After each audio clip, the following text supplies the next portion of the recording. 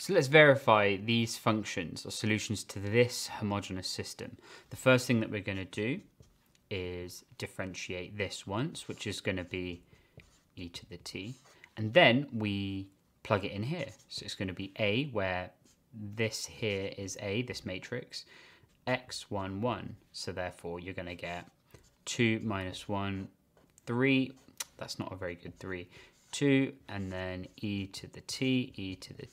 If we now multiply this out, got a video on how to multiply this, you're going to have 2e to the t minus e to the t, 3e to the t minus 2e to the t, and that's going to be e to the t and e to the t. Therefore, we can verify that this vector function is a solution of this homogeneous system because it equals the same.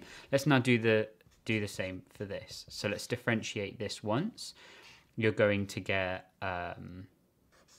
minus e to the minus t minus 3e to the minus t.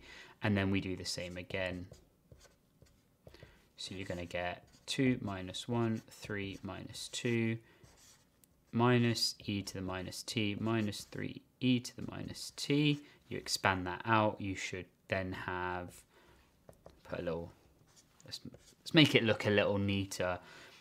You're going to get minus 2e to the minus t plus 3e to the minus t minus 3e to the minus t plus 6e to the minus t, which is going to be minus e to the minus t, and that's going to be minus 3e to the minus t.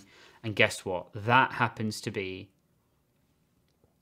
exactly the same. Wait, hold on. Actually, it should just be, what am I doing? Minus 2 plus 3, that's e to the minus t. That's correct. Now that is exactly the same as that. Hey, hey, hey.